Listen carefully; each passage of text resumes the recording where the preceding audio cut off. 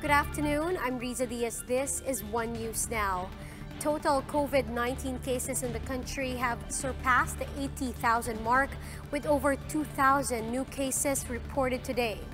Data from the Health Department show that there are currently over 52,000 active cases in the country. 39 new casualties from the virus were also recorded, bringing the country's death toll to nearly 2,000. Now, some good news though, nearly 400 individuals have recovered from the virus. There are now over 26,000 recoveries as of today. Now, despite the warning from the government prohibiting mass gatherings for tomorrow's SONA, youth groups are determined to hold their own protest action in UP Diliman. Lynn Olivario is on the ground to give us the latest. Lynn, what can we expect for tomorrow? Riza, despite restrictions on protest actions for tomorrow's State of the Nation address, youth groups say they will not be silenced. Over at the Kabataan Party List headquarters in Quezon City, several youth groups worked on painting placards with messages calling for mass testing, the junking of the anti-terror law, and no to charter change, just to name a few. The group is also preparing an effigy in the form of a coronavirus, with President Rodrigo Duterte's face on it. Kabataan is also preparing to present the 4 reasons why they think President Duterte should step down from his post. The group listed his alleged corruption, anti-people policies, allegiance to China, and his so-called fascist regime.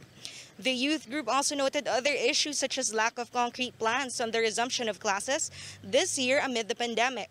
Raul Manuel, convener of the Youth Act Now Against Tyranny, says they've been getting individual reports of students who have resorted to selling nude photos just to be able to buy a laptop to allow them to participate in online learning. Meanwhile, the College Editors Guild of the Philippines expressed dismay over what they called a curtailment of press freedom in the non-renewal of ABS-CBN's franchise. The National Union of Students of the Philippines assured the public that they will observe physical distancing and other necessary health protocols as they have done in previous rallies.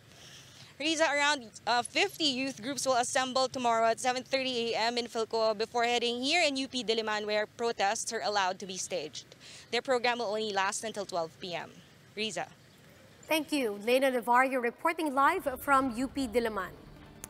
Now, here are other stories we're keeping our eyes on. The Trade Department has temporarily suspended accepting online applications for small business loans. The department says this is after loan requests exceeded budget. DTI says the suspension is only temporary until they are able to source new funding.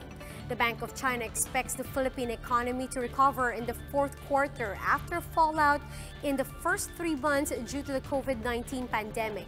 However, the government's economic cluster sees gross domestic product shrinking by as much as 3.4% this year, with a rebound set for 2021.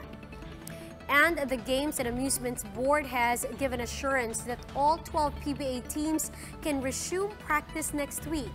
The board says a joint administrative order detailing guidelines on the resumption of practice will be released tomorrow.